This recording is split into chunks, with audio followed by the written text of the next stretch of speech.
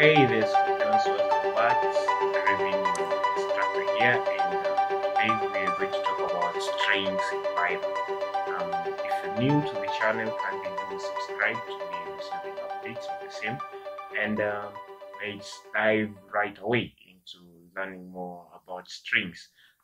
Today we are going to talk about strings, what really strings are, what kind of operations Python can perform with strings, and we're also going to look at a couple of methods in strings.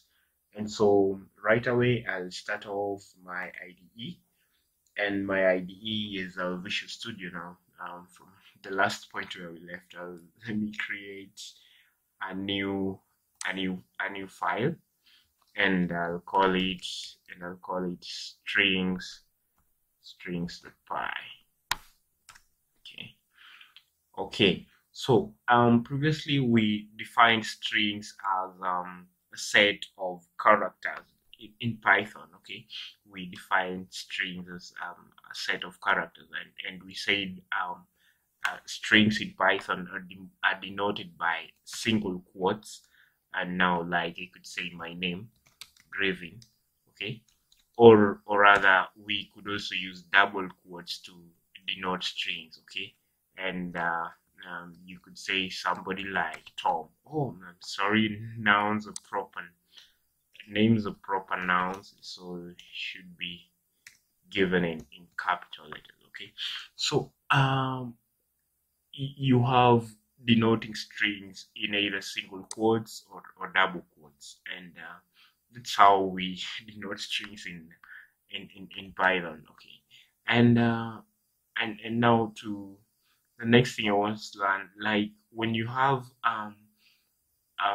two kinds of strings, like in this case we have Tom, we have Tom, and we have Grieving. So two separate strings are known as string literals. Okay, now string literals, you can have something like dog. You can have a name like dog. Okay, you can also have a name like cat. Okay, so when you have dog here and we have cat here, those are two separate strings, and in Python we refer to those as string literals.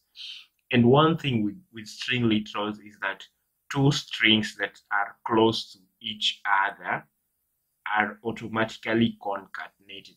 Concatenation, we said previously, is the addition or the combination of two strings, like we're bringing two strings together. So when you have two string literals in this written in this manner, it's Python automatically concatenates the two, and when you run like that bit of code, you can see our output. We have dog cat, and the output is dog cat. And initially I told you, when you're concatenating two strings and wish to have a space between the two of them, just insert a space before the last quotation mark in the last string.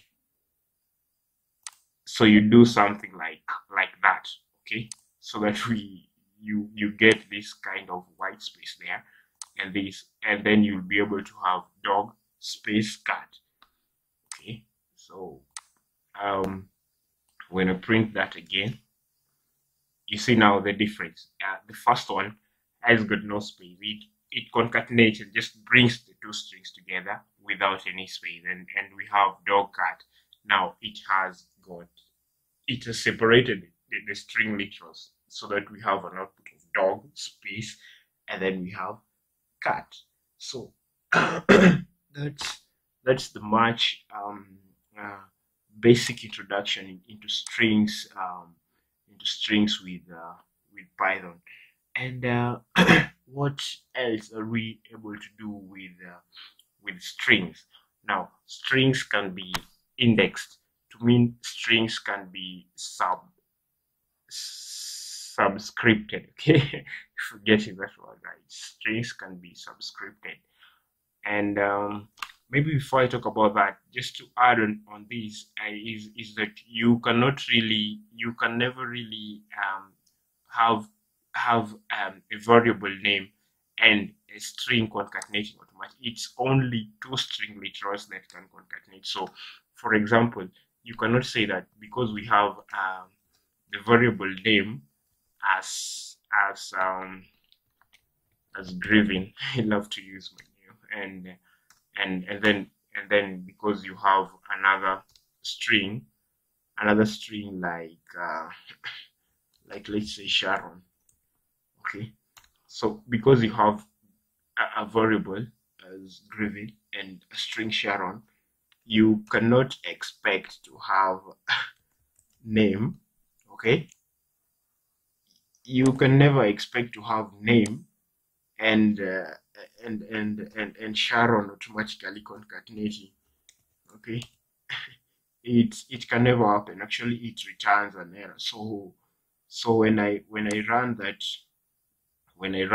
bit of code, okay, when I run that bit of code, I get an error. Okay, you see it says like in line 1, okay, syntax error, invalid syntax. Okay, Sharon. So you definitely cannot have a variable concatenating a string name. Okay, so I'll just right away okay, I'll leave that as an example. But then now this is all you need to know up to that point about strings and string literals. So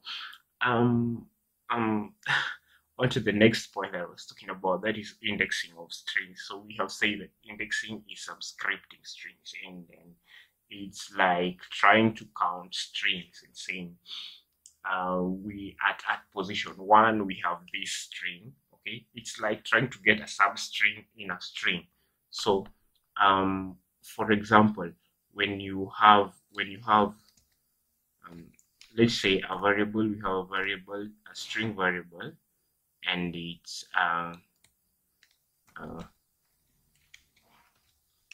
goodbye, and it's goodbye world. Okay, I know most of you are used to hello world, but let's say word here in this case is goodbye hello world. Okay, and we wanted to index this kind of string. Now we have said indexing is like getting a substring of a string. So you can have like in Word, to get index, use square brackets. Okay, so in Word at position 0. Okay, what do we have where you can say, let me say print word. Okay, print word at position 0. Okay, so that we can clearly see that. And when I run that bit of code, you have word at index 0, meaning at position 0 we have letter G as word at position 0. And in Python, numbering begins from 0, so we'll have like G is 0, O is 1, another O is 2, D, okay, like that. That's how counting in Python begins from 0. So that's why when you try to print the string at index 0, it returns the value G that we have at the terminal section below here. And when you say like maybe print word at position 5, okay, at index 5, print word at index 5, and when you run that, at position 5 we have the letter. So that is what we have as our output at position Y. But strings in Python can also be negatively indexed. That is negative indexing. So it is like counting the reverse way. So if we have 0, 1, 2, 3, like that, beginning from left to right, so reverse way of counting that would be from right to left. So printing that in that manner, we don't have -0, of course, so we can only count from -1 1. Okay, so if you say print if you say print word of index -1, so when you say print of index -1, it should be able to return the value, the exclamation mark. Yes, it should be able to return the exclamation mark, and that is what we have at -1. When we count in the reverse way, we have the exclamation mark coming in as the negative index, the first negative index, and this value could vary. Like you can have say -6. Okay, if we print again -6, the output that we have is W. Okay, -6 is W, so we have -1, -2 as B, -3 as L. So negative indexing in Python begins from right to left, but positive indexing, or just normal indexing, Python will assume you're counting from position 0, and that is moving from left to right. And that's all about indexing strings for now. Another thing to note is you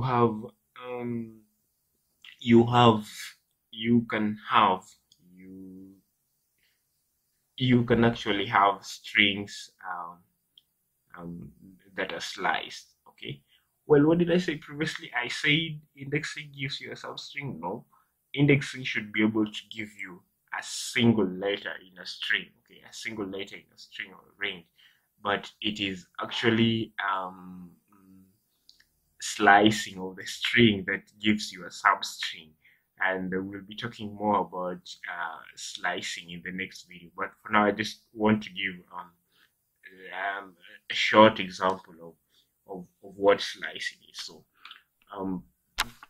given this previous example, we could say for slicing, we could maybe say print.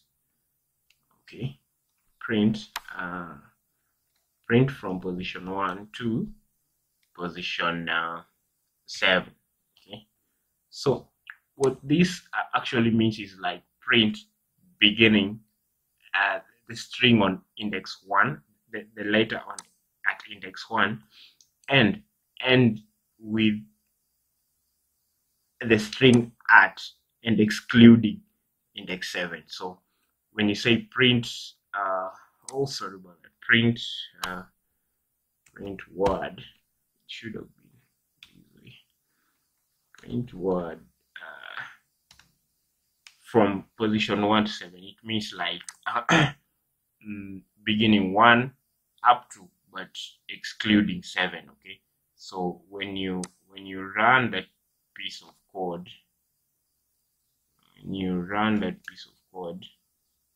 this is what you have as the output from position 1 up to 7. So this G is position 0. So we have 0 at position 1, 2, 3, 4, 5, 6. So it excludes position 7, which is W in this case, and ends at E. And that is why we have the output in our terminal here as would buy. Okay, would buy. So I'd be able to describe more about slicing, striding, and strings in the next video. So that's it for now, guys. And see you on the other side. Please subscribe to be